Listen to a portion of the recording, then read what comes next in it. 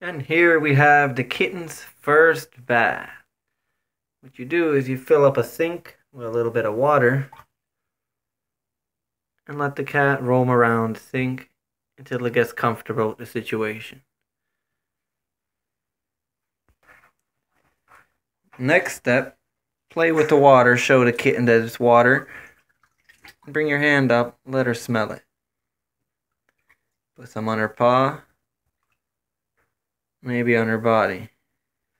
Don't let her jump off. Now she understands she's getting wet, but she's not fully soaked. She's not afraid yet.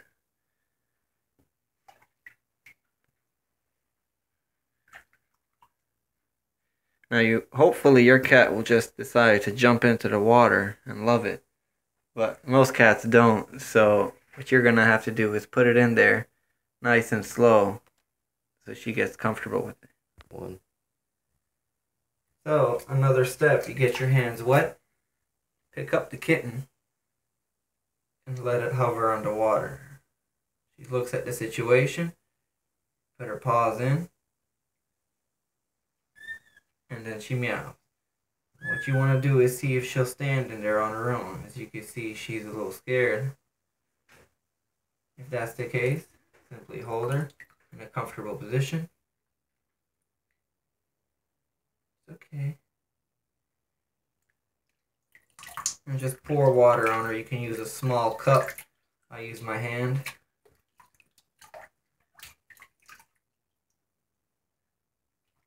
And you see how comfortable the kitten is. Now if your kitten decides to scratch and run, which she's thinking about doing, you can always grab him right here behind the neck. And they just basically get paralyzed, and you can still hold them nice and easy and give them a wash. And they understand what's going on. And they feel safe when they're paralyzed because they know you're doing it for a reason, and they just go with it. Once you've gotten the kitten fully wet, you can just go ahead and let it sit in the sink, and it'll examine the situation. Again, it understands you're not hurting it. If you take your time while you do this, it'll make her comfortable with the situation for a future bath. Now, she's going to try to get out. I'm going to keep her in here and just try to wash her. I'm going to use some Dawn dish soap.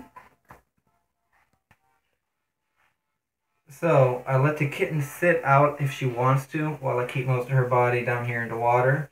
Get the Dawn dish soap everywhere I can. And one more thing, if you remember when we started, we had the water ready and we didn't have the water running.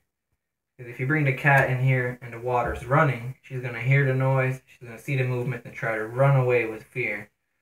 We did let this cat watch the water fill up from a distance.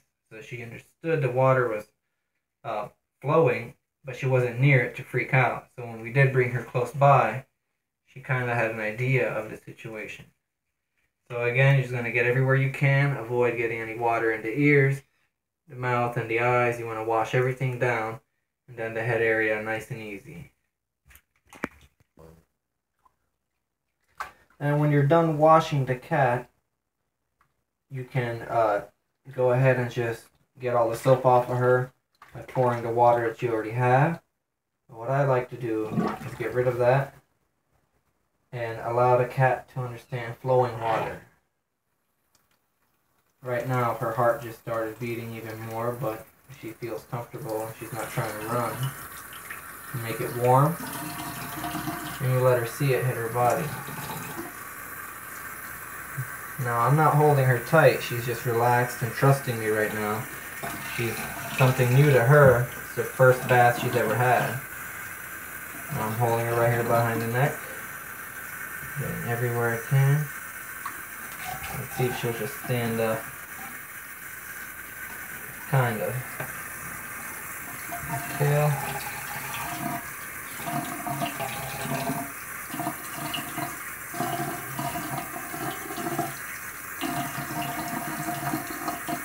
You can go ahead and get them right there alongside their mouth, around their nose. Get really dirty. And pretty much, just wrap them up in a towel, dry them up, and you'll be good to go. And they get cold pretty easily. She's shivering right now, but she'll be fine. And here you have the finished product. One clean kitten, shivering in a blanket, waiting for your love. So you want to dry them off nice and easy and let the cat walk away. She'll dry herself off. Might take 20 minutes to an hour, but she'll be fine and back to playing in no time. Thanks for watching.